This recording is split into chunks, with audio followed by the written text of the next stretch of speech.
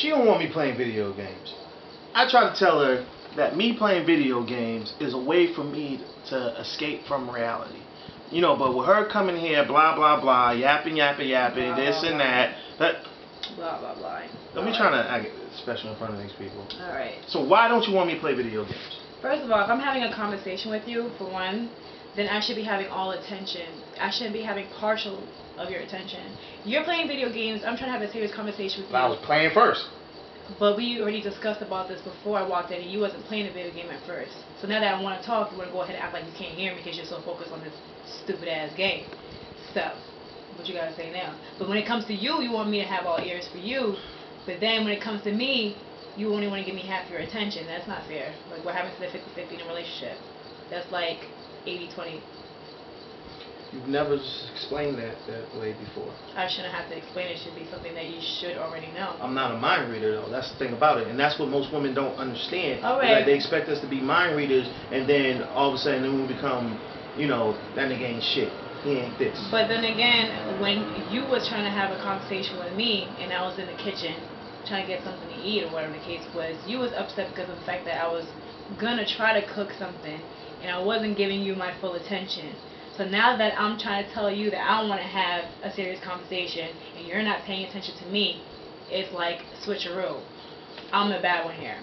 I'm not trying to compromise.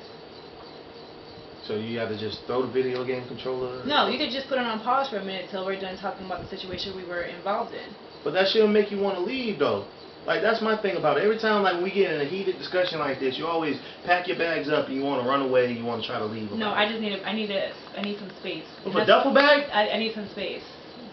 Yes, down the block at my mom's house. I need some space before I kill your ass. Yes. Would you rather me try to strangle you, or would you rather me want my space and come back tomorrow? Because you're not listening to me now. So what makes you think? Oh, now you listening to me after I threw your controller out the window. All right. You're gonna have to buy yourself another controller, by the way. All right. Okay. I just want you to know that. We're getting nowhere, going back and forth, fighting. And this is where you're gonna listen. Right? I listen to you and you listen to me. All right. That's fine. We can do that. Now, what did you want to talk about? What I wanted to talk about was this. I don't appreciate that the little time that I have over here with you, that you're playing video games half the time that I'm here. I'm only here for only a couple of hours. Therefore, it should be me and you time. When I leave, you can go and play your video games. I'll tell you what. From now on, and I'll make this a promise, every time when you come over here, you'll not see me playing video games. Okay. I will not even pick up a controller unless we're about to watch a movie. That's fine. Not a video game movie, a movie. I know, a movie. I'm about to say, it's not funny. Me and Portia have been together for a couple of years now. And how many off years? and on, you know, it's been 2 years. 2 years. You know, pretty much. And we met at the beach. You know, she was just as beautiful as she is now. He's trying to get brownie points, but it's not working. And she has an attitude that, you know, time and time again turns me on. You guys never seen his attitude before. It's not about that. But through it all, I like the way that I can communicate with her even after her doing a couple of things. It's alright though. That's how I am. You knew this is how I was before you met me, so. And I wouldn't change it any other way.